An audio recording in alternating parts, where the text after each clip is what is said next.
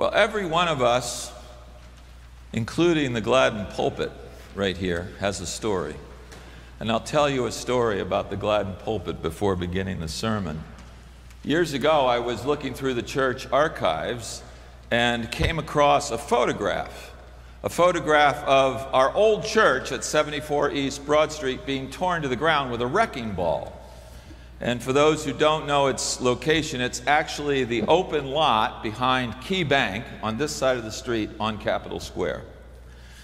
But what was most interesting about the picture was, in the middle of the picture, with all of the ceiling of the church gone, the roof of the church gone, was the Gladden pulpit, to which I can only imagine that someone here at 444 East Broad woke up that morning and said, "We got to get the pulpit out before the whole church is destroyed." You see, the pulpit had stayed with the building when we moved here because it was a Baptist church. So thanks be to God for the person who took the picture at the Dispatch many years ago, and for the person who went and retrieved this so it wasn't just knocked into dust. That's my story of the pulpit. Let us join together in prayer. May the words of my mouth and the meditations of each one of our hearts be acceptable in your sight, O Lord, our rock and our salvation. Amen. Difficult and dangerous times. Prophetic voices marginalized and finally silenced as a threat to others. Intolerant religious and political leaders who hold disdain for those they call deviants. Hungry people holding on to what they have, afraid that it may be their last meal. This describes the climate of today's gospel, but it sure sounds a lot like the times we're living in. The disciples know Jesus as the prophet rejected by his own. They also see him lead in a way that has never been done before and feed thousands of hungry people with just a little bit of bread and a little bit of fish and find that they're all satisfied. All of this happens just after John the Baptist, the prophetic preacher closest to Jesus, has been senselessly beheaded and martyred by a deranged ruler. That's a lot to handle. It's no wonder fear is somewhere in this text today. Following the miracle of the feeding of the 5,000, Jesus slips away to pray by himself on the mountainside and pushes the boat out with the disciples in it to get a little peace and quiet. Now, the disciples leave the land and they go out alone on the water. And it's sort of like, I don't know, sort of like group therapy for them or something. It's the first time the 12 have ever been alone together. And remember, not all of them are fishermen. They don't all know what to do in a boat. Some of them are tax collectors who don't know what to do in a boat. They are land creatures and now they're at sea. In this climate and context, our story begins. Is it any wonder the disciples are fearful? They are all about to die in turbulent waters. Matthew, Mark, and John each narrate a version of the storm and Jesus calming and the disciples at the sea. But Matthew focuses on one important person, and he's the only one to tell the story of Peter. What's the deal with Peter? Well, he is a big deal in Matthew's gospel, where he is named 24 times. He's among the first disciples called. Jesus visits his home and heals his mother-in-law there. Peter assumes the role of speaker for the group. And beyond that, Peter stars in 3 stories that have a similar plot. We'll return to some of that a little later. Today's stormy sea account, his proclamation of the faith that he has in Jesus, and his denial of Jesus during the passion and the crucifixion of our Lord. By the same plot, Peter, the rock of faith, in each of these stories becomes a pebble. He rises and falls on the sea, on the land, and in the moment where Jesus most needs him as he's facing crucifixion. The scene of today's incidents has the disciples boarding their boat just after Jesus has preached all day to the multitude.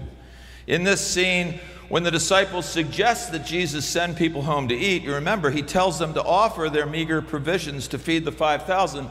And as our fine preacher last week said, the important phrase, and the women, it was the women who fed them. Well, let's give a little credit to Jesus too. You would agree with that, right? So the women and the kids got together, everybody got together, it happened. Even more preposterous than the proposal that the crowd should share bread and fish until they're satisfied is the one that says you will all be fed by the Spirit of God, right? But there it is. He does it and more. They are still prayerfully processing the feeding miracle of the day as they seek the catch of the night. Last week, as we heard, this is an important moment when the disciples get to figure out what a miracle is and what it looks like. Once on the water, though, they get caught in a storm. While the waves have their way with the boat and the disciples are fighting for their lives, Jesus walks toward them across the sea. Because his appearance was the last thing they expected, they figured they were looking at a ghost, perhaps a scene of their own death. Now, last night, Susan and I were watching the movie Ghost. You know, it's like they tell you it's the end, right? So that's what they're afraid of. They think they see a ghost. They think they're looking into the future of eternity. And then, as all God's great messengers do, Jesus says, "Do not be afraid." Peter, a sterling example of the dictum that anything worth doing is worth overdoing, decides to test the waters. "If it's really you, call to me to join you out there," he says to Jesus, and Jesus says, "Come." Now, Peter loves Jesus with a wild heart, a wild mind, and a wild soul. Add to that a drenched body. What a test. "If it is you, let me walk on water." Does Peter even consider what will happen if it's not Jesus out there? Because he's ready to launch out of the boat. He jumps overboard in every sense. And he starts to do what Jesus was doing. For a quick minute, it works. Peter is walking on water. Now, if you are all believers, you can do this too. I'm just saying, it works. Then Peter looks down and gets a little bit overwhelmed. Being overwhelmed is what sinks him. If not for Jesus, Peter would have sunk like a rock. As Jesus pulls Peter's head above the water, he says, "Oh, you of little faith," which is one of those great lines in the Bible. And we all wonder, was that necessary? How fair is that? Peter has just risked his life to take a chance on you, Jesus. Wouldn't it have been nicer if you said something like, "Great try, Pete"? He could have asked Peter what happened, but no, Jesus says, "Oh, you of little faith." There's a subtle and costly dynamic in all of this. On the hillside near the lake, Jesus has told his disciples to give everything they have to others. It worked for everyone to eat. Then, when they're in mortal danger, only Peter takes a crazy risk. Although he sinks in doubt, it is his daring and somewhat delirious faith that brings him into a new relationship with Jesus. Jesus has now truly saved Peter. At least this once, Peter has risked it all. He has put his bet on Jesus. He has given his life over to him. And in the midst of not doing other things right, he's done this right. And Jesus does not miss this at all. Matthew leads us to ask who understands Jesus better. The one who did homage in the boat, or like the Magi came and brought their gift and returned home, or the wild and wet ones like Peter who go out into the water and Jesus saves them. And it looks like pure folly on the surface, but Peter's risky expression of faith is much greater than the boat spectators who are simply worshiping him. Risk, failure, and redemption are Peter's pattern. He repeats this over and over when he proclaims Jesus as the Messiah and then tells him how to do it. He does it again when, after swearing he will die for Jesus, denies he ever knew the man, right? And he goes off in silence by himself, weeping for the denial. Peter offers us an example of extravagance. Fear of failure doesn't stop him. He keeps growing closer to Jesus, who appreciates his passion rather than worrying about his weaknesses. Jesus doesn't criticize the group who stayed in the boat, by the way. They gave him proper homage when they hung on for dear life. But Peter loves Jesus differently. He loves him in a wild heart and mind and soulful way, and a drenched body. Peter's very doubts allow him to go deeper. Maybe we should all hear this, you of little faith, as an invitation to true faith. Peter shows us how to risk the depths. His example dares us, too, to do what Jesus did. And today's word for all of us should be God's word to us: come. It's the only remedy for our little faith. It is also a perfect guide into the social gospel. That's right. Bear with me. I love this gospel story. It has all the ingredients for us as we seek to live the social gospel for today. We have the context or the climate. We have the text itself. And finally, we have the relationships that point us toward a more just society. On the surface, you may be scratching your head, but look a little deeper and you'll see how Jesus calls us all to do the same. First, the context, or in the words of a friend of mine, the climate is everything in the social gospel. Remember, it is the gospel that is placed in the social context. It's called the social gospel, but it's the gospel first. And the gospel of Jesus Christ is our heartbeat and our guide. Nothing we do apart from this pulse of life and faith matters as we serve others. In my book, The Genius of Justice, one of the geniuses, Reverend Dr. Ron Lucky, or as he likes to call himself, Lucky, isn't he the lucky one, right? He calls himself Lucky, speaks to me in our conversation as one of the 53 geniuses. Lucky says this: justice is a climate that exists when all people are treated with dignity. Treat people with dignity and always keep the pressure on and always keep pushing forward, he said. It is in this climate that social change happens. Justice is a marathon. It is not a sprint. He continues, hope always shows up when our sleeves are rolled up. We can never sit back and hope change will come. We have to get out there and get busy and remember that the work we do is never our work. It is always God's work. We are just a part of, as he says, God's makeup. I love that. In the climate of the Gospels, we find our call to action. Context is everything. Again, from Robert McAfee Brown, we learned 3 important lessons that I've shared with you over the years about proximity and context. Dr. Brown taught me this years ago. 3 important lessons. Number 1, where you stand will determine what you see. Where you stand will determine what you see. Number 2, whom you stand with will determine what you hear. Whom you stand with will determine what you hear. And what you see and what you hear will determine what you say and what you do. Think about that. It's really true. And it can be applied across anything we do in life. Beyond context or climate, we have something else at work in this story of the social gospel. It is text, the text of Scripture to guide us on our pathway of justice today. Dr. Walter Brueggemann is the foremost biblical scholar of our times. Hands down, drop the mic.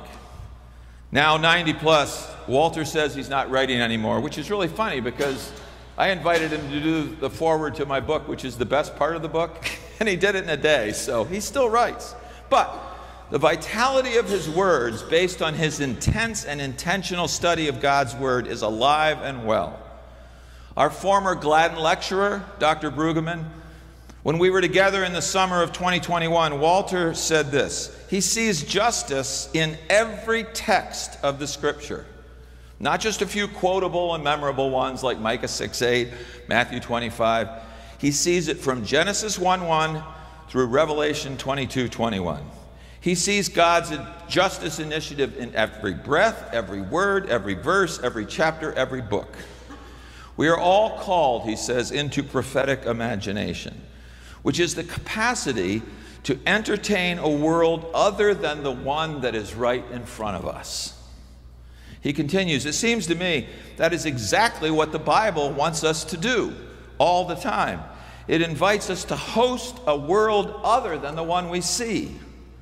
And justice is the task of apportioning the abundant common good so that every member can live a life of dignity and security.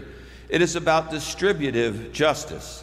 We see this in the Exodus story, when manna comes from heaven for the people in the desert. We also experience it in Holy Communion, which is a manifestation as well of the feeding of each of us in food and drink. We are schooled too often in a system of scarcity, but the prophets and Jesus always call us to live into abundance of life and living, to share what we have so that no one is without food or work or housing or education and more. The text of Scripture calls us to this task over and over and over again. Walter has given what I believe is the best definition of justice. It is simply this: we have to figure out what belongs to whom and return it to those from whom it has been taken. Listen again to that. We have to figure out what belongs to whom and return it to those from whom it has been taken. For me, the model of this, there's many. You can apply this again in many ways for the work of justice.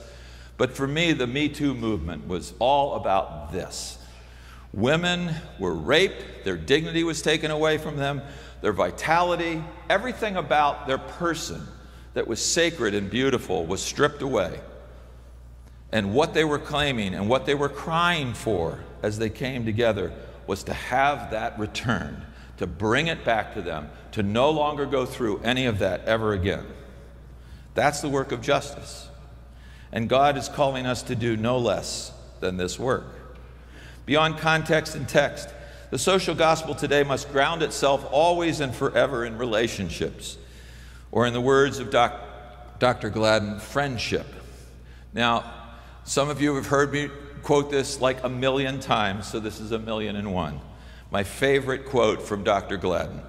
In his autobiography, Recollections, he writes in the last chapter, almost the last page of his book, now at the age of 76, although he died at 82, he writes these words: I am fain to believe that the time is drawing near when the Christian church will be able to discern and declare the simple truth that religion is nothing but friendship. Friendship with God and with all people. I have been thinking about it a lot in these last days. You know, at the end of your life, you do think about things a little differently. I'm not saying, but here he is bringing us the depth of his vision. I've been thinking about it a lot in these last days, and I cannot make anything else. So far as I can see it, this is all there is to it. Religion is friendship. Friendship first with the great companion of whom Jesus told us is always nearer to us than we are to ourselves, and whose inspiration and help is the greatest fact of human existence. To be in harmony with God's purposes, to be open to God's suggestions, to be in conscious fellowship with Him, that is religion on the Godward side. And then turning to humans, friendship sums it all up. To be friends with everybody, to fill every human relationship with the spirit of friendship. Is there anything more than this that the wisest and best of women and men can hope to do? No. The answer is no. The social gospel 100 years ago, as well as today, is all about relationships. It's all about relationships. It's about struggling through these relationships and through the friendships. It is as simple and as hard as that.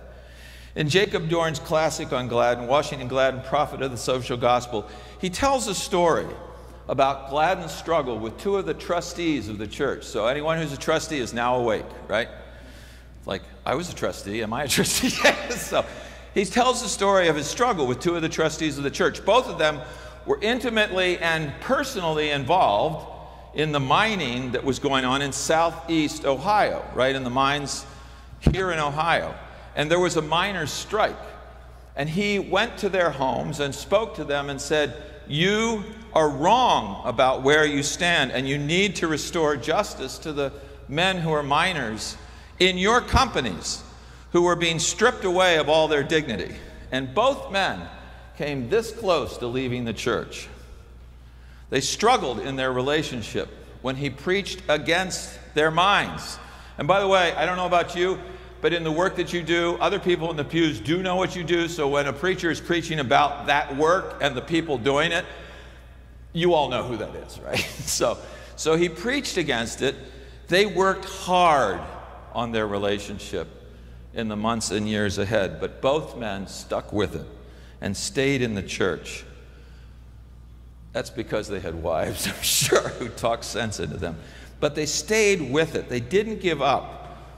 See, we have a lot to learn about how when we disagree with each other, that's the point at which we begin to really grow. It's in those disagreements and the struggles that we all kind of learn something new about ourselves. A lot new, in my case. As Martin Marty said 30 years ago, in the old days, it took 3 bad pastors in a row for a person to leave the church. Now it takes a parishioner 3 bad feelings to leave the church. And that was written 30 years ago. I would say it's like 1 bad feeling now. Gladden worked on all the relationships and friendships with people in all spheres of church and society. Perhaps that was his greatest gift to this world. He was genuinely a lover of humanity. We can all learn from him on this. Let me put it another way. This pulpit, this church, this congregation, the senior minister of our social gospel, work to bring people together. And I feel like the gift we have, the charism that we have here in this congregation is to work to bring people together, to not divide people further, but to model what Jesus showed us and live into that. The social gospel matters today in so many ways. For those who are left behind, forgotten, forsaken, and unforgiven, the social gospel offers a hand up. It offers a way to connect and help. And for those who have enough and may feel they don't need to face their siblings who are poor and struggling, it offers no less than redemption and true salvation. We can only truly be saved together. That was the point of the social gospel. When all of us have dignity and respect, when all of us have equal pay for the work we do, when all of us have a table on which to place bread that we earned and put on that table for the daily bread, and then when we have the ability to break it and share it with others, that will be the day of the kingdom coming. Or in the words of Washington Glad, it's this: let's be friends with everybody. Let's fill every human relationship with the spirit of friendship. Is there anything more than this that the wisest and best of women and men can hope to do? Amen.